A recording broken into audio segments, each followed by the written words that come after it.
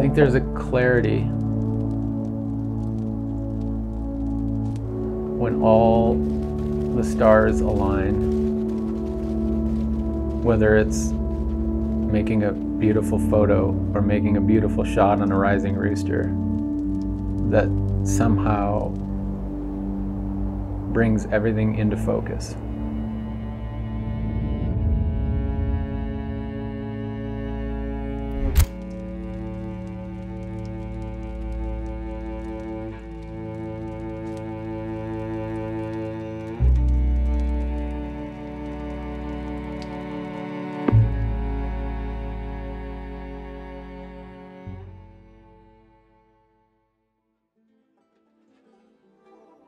Well, I think labeling yourself is one of the hardest things you can do.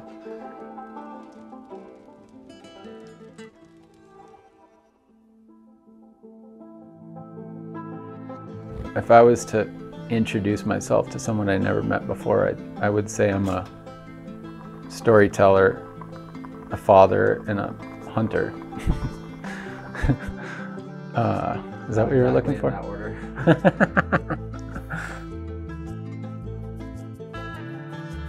In college, I was in a journalism program, and I started out writing, and I was writing sports, and it was a small enough college newspaper that they often sent me out with a camera to get a photo or two to go with the story. And pretty quickly, I realized that telling stories through photos was far more intriguing to me than telling stories through words. It was like a never-ending tunnel that you could go down. You can keep going and going and going and take it to whole other levels. My goal was to graduate with a photography degree and make a living with the camera. So I started out at a small daily newspaper in Montana as a staff photographer. I was the only one on staff. It was all on me. So every day I had to go out and fill the newspaper with photos. One on the front page, sports, local, which was a great intro for me because it forced me daily to go out with the camera and practice. From a photography standpoint, it took me from like clicking pictures to making photographs. Eventually I left the newspaper industry and went out on my own and started doing more magazine and documentary work.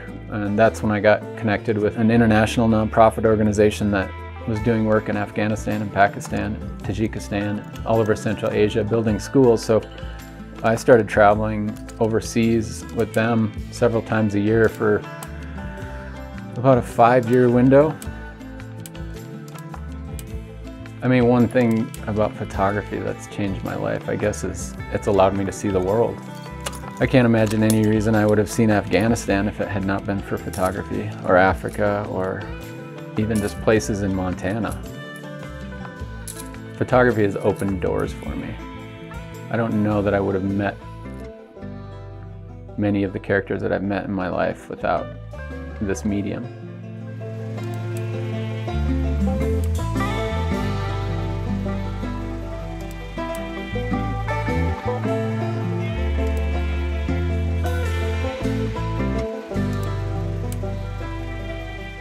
There's certainly an element of magic in photography, I think. I don't know that it's something you can identify in the moment all the time. I think oftentimes you recognize it after the shutter is clicked.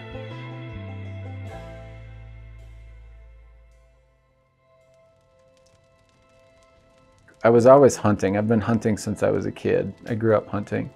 It's always been a passion of mine, and as my career progressed, my hunting world and my professional world had always been sort of parallel, never really crossed. And at some point I realized what I really want to do is combine these two.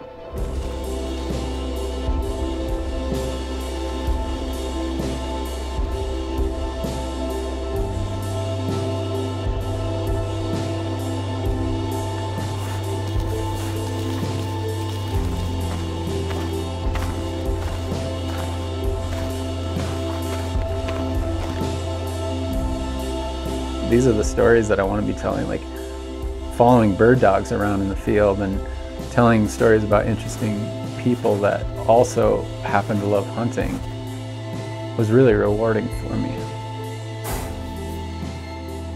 I mean, I love the reward of shooting a bird. I love the reward of getting a beautiful photo, but a big part of it for me is just being out there and pursuing those things. You never master photography and you never master hunting. I can get better and I can see the improvement, but it's like this lifelong journey.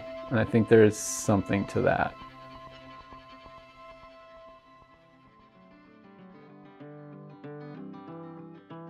Early on, I think every hunter goes through these stages. It translates to photography too. You're trying to shoot birds, you're trying to be successful in the field, and success at that level means getting a limit or getting birds in the bag. And with photography, it might mean getting awards for your photos or getting kudos from people for the photography you do. But at some point, that stuff ceases to matter as much. And I think for me, it was when I had kids and I realized that what really mattered to me was being able to pass these passions on to my kids. And it's been incredibly rewarding in a way I wouldn't have known, I wouldn't have guessed when I was younger, to see my older son Henry pick up a camera and show an interest in that, and see both of my boys really get into wing shooting.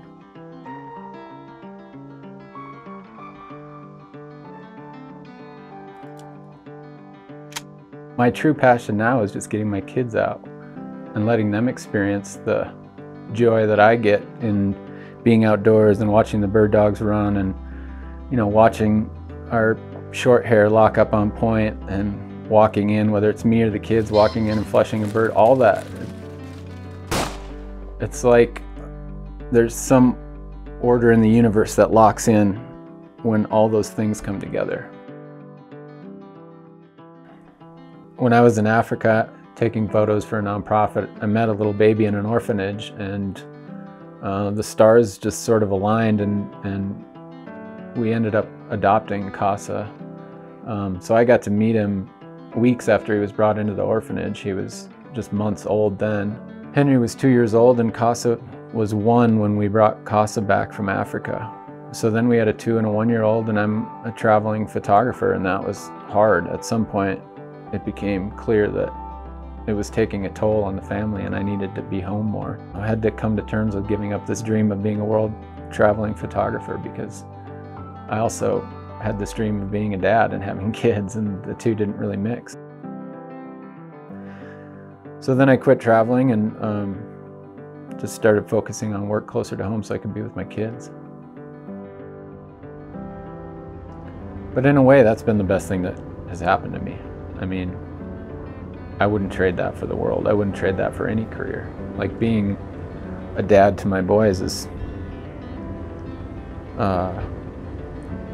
it's the best thing that's happened to me. It's my life's work. And now I get to, pass along some of those passions of mine.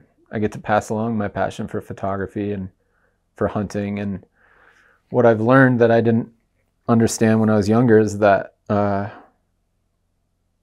the one thing I love even more than traveling the world with my camera is being there for my kids and teaching them, so, sharing my passions with them.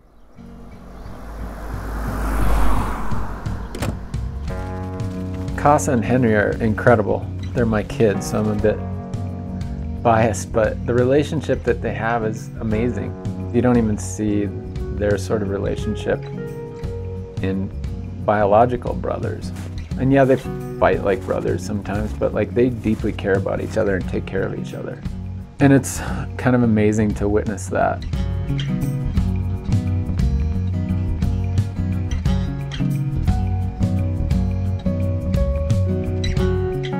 My goal for the years to come is to spend as much time with them before they are out of high school and out of the house, honing in on their own interests and their own passions, and also like just trying to expose them to as much of the world as possible.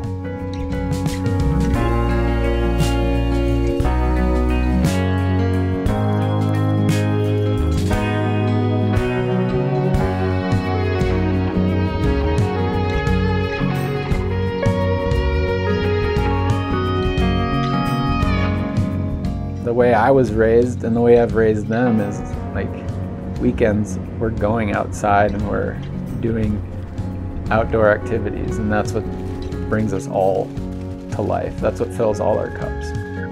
And if it involves the dogs, even more so, because if there's one thing that they love more than anything, it's spending time with the dogs.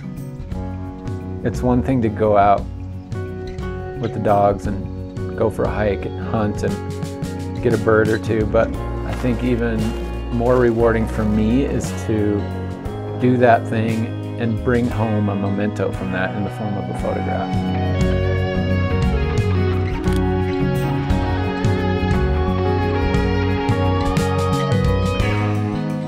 So to be able to capture those experiences, capture those magical moments with my kids in a photo, is my way of maybe preserving that and just slowing things down just a little bit.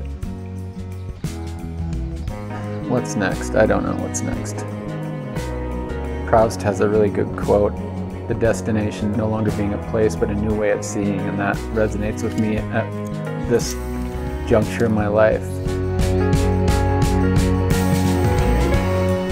There's so much noise in the world now. I think one of my next steps is slowing down and simplifying and narrowing in on the essentials of life, whether that's time with my kids outdoors or telling a story that's really important to me.